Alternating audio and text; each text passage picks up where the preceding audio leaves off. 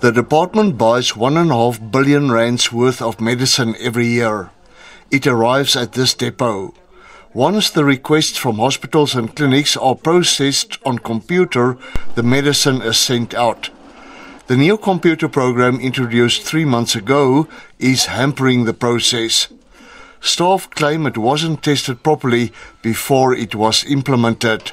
The medicine is here, but the challenge is the new system that has been introduced by both the National Treasury and the National Department of Health, which we are not sure exactly who amongst the two, is the one that is making it a serious challenge to get the medicine from this depot to that clinic.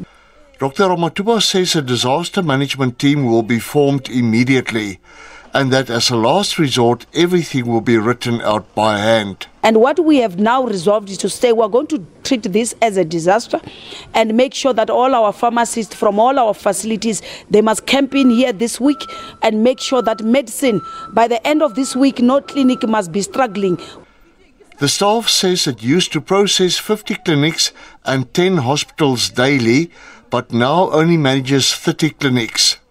There are 478 clinics and 41 hospitals in the province.